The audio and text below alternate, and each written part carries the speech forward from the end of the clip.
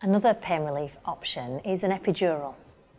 An epidural aims to provide you with total pain relief, a pain-free labour. That's the idea behind it. Pain-relieving drugs are used to numb the nerves to your back and the uterus and the surrounding muscles that transmit pain to your brain. It's done on the labour ward by an anaesthetist, which is a doctor that specialises in managing pain.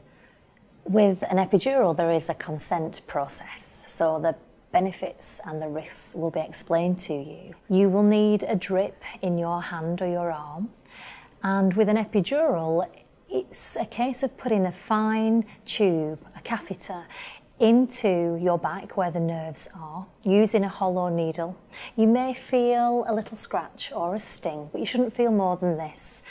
And the hollow tube is fixed in place, and during labour, pain-relieving drugs are administered through this tube to keep the pain away.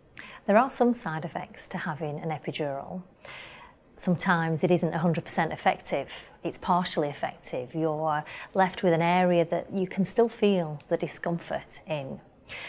Occasionally, an epidural can lower your blood pressure. And that's why we have a drip in your arm, so that we can correct this if it happens. Some women experience difficulties in passing urine when they have an epidural in place. We might have to put a catheter in to empty your bladder for you. With an epidural, labour can sometimes slow down. Then we need to use some drugs to make the contractions become more effective and more frequent again. There is a slight risk that you would need an assisted vaginal birth when you have an epidural. As far as backache is concerned, there is no evidence that an epidural will cause long-term backache. Epidurals are sometimes advisable. Sometimes the doctors will encourage you to have an epidural for different reasons. For example, if your blood pressure is very high.